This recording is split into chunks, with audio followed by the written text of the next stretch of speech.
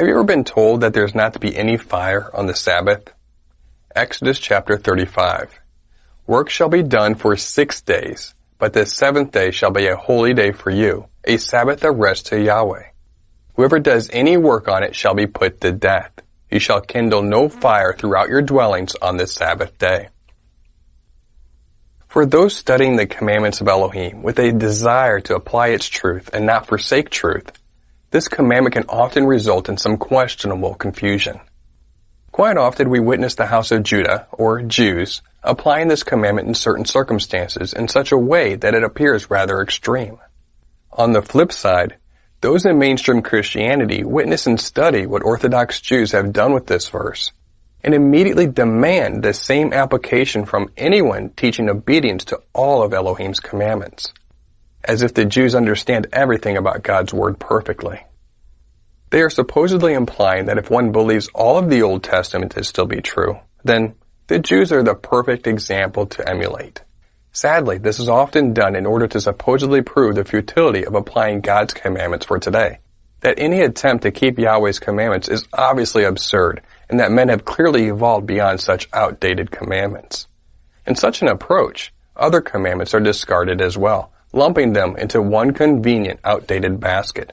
All because it is understood that the intent of the Messiah was to change the law of God as taught by Paul. It can all quickly become such a mess. The over-the-top Jewish interpretation of this verse then becomes an obstacle for mainstream Christians in understanding the whole truth of the Word. Likewise, it is also often an obstacle for the house of Judah, or Jews, as a doctrinal distraction from the true intent, purpose, and wonderful joy of the Sabbath that has been given to us. Some of the traditional Jewish practices as it relates to Exodus 35 verse 3 would appear rather odd to many.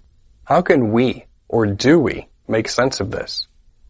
Some of those odd practices include only using special elevators that do not create a spark, or refusing to drive cars, or the avoiding of many other such things that can be even loosely interpreted as involving a fire on the Sabbath.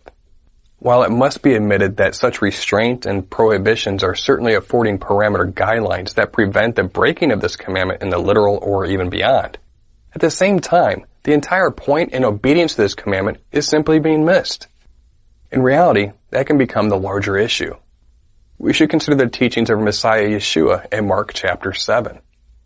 There is nothing outside a person that by going into him can defile him, but the things that come out of a person are what defile him. We certainly do not want to add or subtract from the law of God, Deuteronomy 4:2. However, nor do we want to invent traditions that replace the intent and purpose of the law of God. You shall not add to the word that I command you, nor take away from it, that you may keep the commandments of Yahweh your Elohim that I command you. Now let's focus on the whole context of Mark chapter 7. Then the Pharisees and the scribes asked him, "Why do your disciples not walk according to the tradition of the elders, but eat bread with unwashed hands?" He answered and said to them, "Well did Isaiah prophesy of you hypocrites, as it is written, 'The people honors me with their lips, but their heart is far from me, and in vain they worship me, teaching as doctrines the commandments of men. For laying aside the commandment of God, you hold the tradition of men. The washing of pitchers and cups, and many other such things you do." He said to them, "All too well you reject the commandment of God, that you may keep your tradition. For Moses said, 'Honor your father and your mother,' and 'He who curses father or mother, let him be put to death.' But you say, 'If a man says to his father or mother, whatever profit you might have received from me is Corban, that is, a gift to God,' then you no longer let him do anything for his father or his mother, making the word of God of no effect through your tradition which you have handed down. And many such things you do." When he had called the multitude to himself, he said to them, "Hear me, everyone, and understand. There is nothing that enters a man from outside which can defile him, but the things which come out of him, those are the things that defile a man. If anyone has ears to hear, let him hear." There is an interpretive balance that requires us to rightly divide the word of truth, meaning there is also a wrong way to divide the truth. 2 Timothy 2:15. Be diligent to present yourself approved to God as a workman who does not need to be ashamed, accurately handling the word of truth. The Word of God is certainly sharper than a two-edged sword, Hebrews 4:12. But sometimes our personal doctrines can really dull and dilute the truth.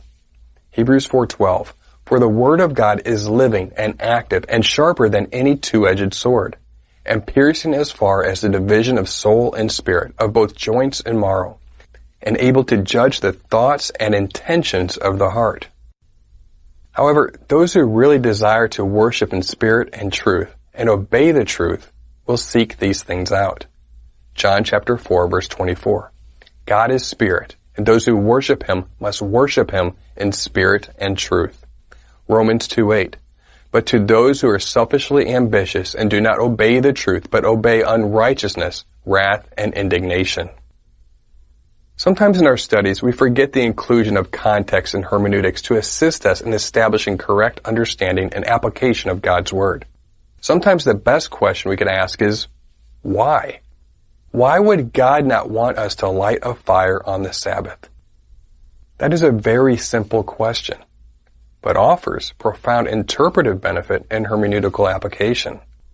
In verse 3, we find that the fire is not to be kindled in the dwellings.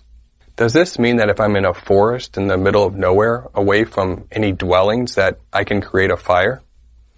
Technically, the answer is yes.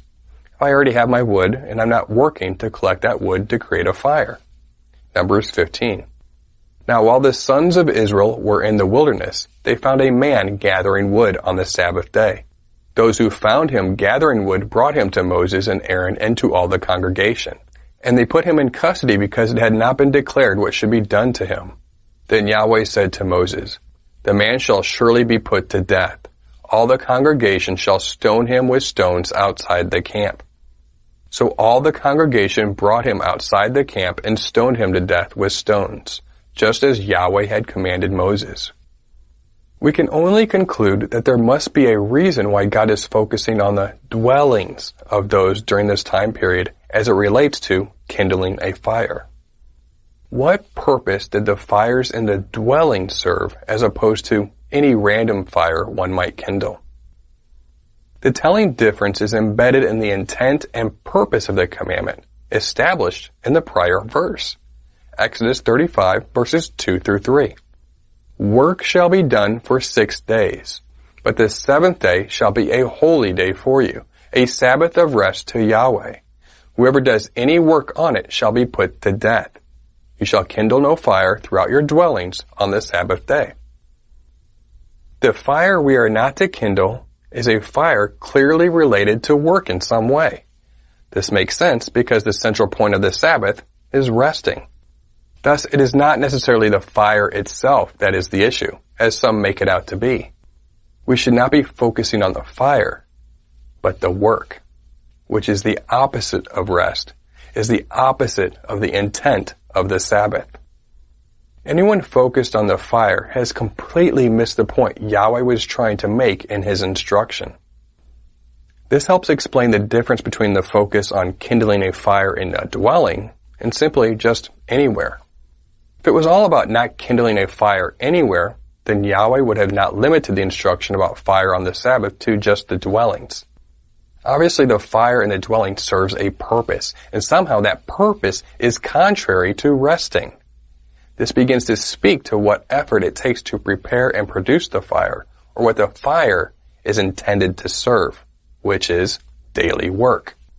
In the Middle East, thousands of years ago, or even today, a fire was a central element to facilitate much of the daily work activity. Cooking, cleaning, tool and supply production are all examples of daily work that required a fire. The type of fire God is referring to is a fire to support working. Not only was it a burden of work to prepare for that fire, thus do any activity before or after the Sabbath, but the fire in context of the dwelling is also intended to serve the working person. This means that the one who creates a fire on the Sabbath is intending to work. This is the relationship between fire and work. God defines the context, and the context is fire that is in the dwellings. This commandment would have been correctly interpreted in this way by those intended to receive it, when Moses delivered it. They understood that. Should we not also understand it in the same way? Should we ignore that or apply that? Those who are all caught up in the commandments of men and believe that they're not to push a button or turn on a switch may or may not have their heart in the right place, but they are certainly missing the intended message God is speaking to regarding this commandment. God is simply stating to not only rest on the day that He created for rest, but to not even prepare for or think of work when we are to be resting and focusing on Him. There are principles we can take from this commandment and also apply to our modern circumstances. Each believer should consider these things in their walk. For those who believe that there is no modern application here, I've given this matter little thought in our work-saturated daily lives and busy minds. Presumably, when the prohibition was presented, kindling fire was indeed work. Starting a fire was not as simple as flipping a lighter today or pushing a button. Nor is creating fire today intended, quite often, to serve our daily work. Some cultures today still use fire as the central need for daily work. We need to examine and apply these things through the eyes of the giver and receiver of the commandment, not whatever interpretive glasses that we are wearing at the time. Every Bible scholar should agree with such a statement. There is a mainstream practical usage of fire today that is not related to work and was not present in the context of Exodus 35 verses 2 through 3. More often than not, simply keeping warm in colder climates comes to mind as such an example. In such circumstances, applying Exodus 35, 2 through 3 today as intended would mean having one's preparation for a fire done before the Sabbath, and then using the fire to keep a household warm, but not for daily work. The obvious critical difference to recognize and ask as it relates to Exodus 35 verses 2 through 3 is this. Is the fire intended and used for work? How that question is answered defines the type of fire and thus enabling the correct application of Exodus 35 verses 2 through 3. If this was not the case, are we to believe that those in the first century, talking and studying to the wee hours of the morning during weekly Shabbat fellowship, were not using candles or lanterns? Of course they were, and they were doing this before and after the cross. Would that not be defined as lighting a fire in a dwelling? Technically, it would. That means that they understood Exodus 35 in the context in which it was given. Lighting a fire in a dwelling does not violate Yahweh's commandments as long as it is not being done for work, or work to prepare for and maintain the fire for the Sabbath. Are we to believe that they were just sitting around in the dark? That would be just plain silly. The context of Exodus 35 verses 2 through 3 is related to our work activity, or simply not resting, unless we want to ignore the verse prior to verse 3. Kindling a fire meant something in the context in which it was given. Can it not be agreed that we should practice the commandment as it was given? The conclusion of the matter is this. We should not work to create a fire that is intended to support more work. That is the only way the commandment could have been interpreted when it was given. Such an interpretation completely makes sense given the whole point of the Sabbath in itself. So the question becomes this. Should we apply the commandment as it was intended to be interpreted, or should we apply it how our culture would interpret it?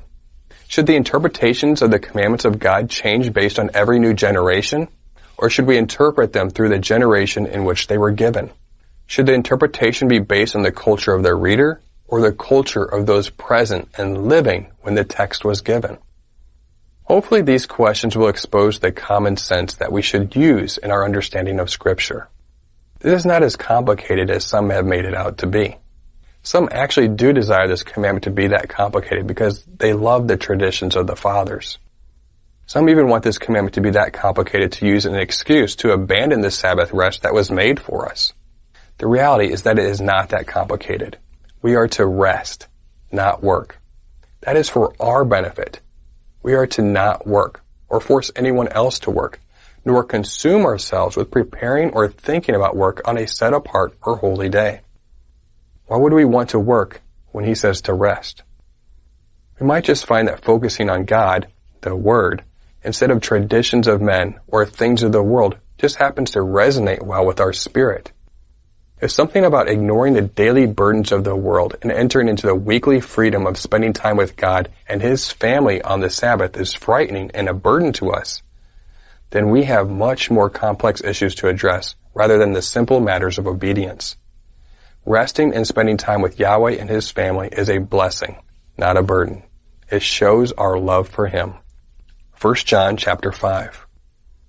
By this we know that we love the children of God, when we love God and keep His commandments. For this is the love of God, that we keep His commandments, and His commandments are not burdensome. The focus of the Sabbath is Yahweh and resting, not creating a fire to work. It is as simple as that. On another note, some have interpreted that not kindling a fire on Shabbat means to not become angry as a metaphor. That very well could be the case. However, did our Creator ever become angry with Israel on Shabbat? Yes, of course. Does our Creator sin? Is He our example? Yes, He is. How we treat anger, or the reasons for anger, should not be any different on Shabbat than any other day. We address this because sometimes we receive this question. Could kindling a fire be a reference to arguing/debating, and that is what we are to not do on the Sabbath? We already mentioned where Yahweh Himself got angry on Shabbat. So we know that getting angry on Shabbat is not a sin, as Yahweh does not sin. But what about arguing or debating? Well, that doesn't really fit either. Although we have seen teachings that go to great lengths to attempt to show that kindling a fire is metaphorical and not literal, we need to consider the evidence against that position. Yeshua, Paul, and likely countless others argued and debated on the Sabbaths. In fact, in one mention in Acts, it was said to be Paul's custom to do just that. We hope that some are not going to suggest that Yeshua and Paul were guilty of sin because they argued and debated on the Sabbath. They even intentionally got others angry on the Sabbath because of what they were teaching. Not kindling a fire on the Sabbath is not intended to be metaphorical, but literal. Making that commandment metaphorical causes even more problems than it solves. The point is this: not kindling a fire is a literal commandment, but must be interpreted within the context of the commandment to rest and the culture in which that commandment was given. We hope that this teaching has blessed you. And remember, continue to test everything.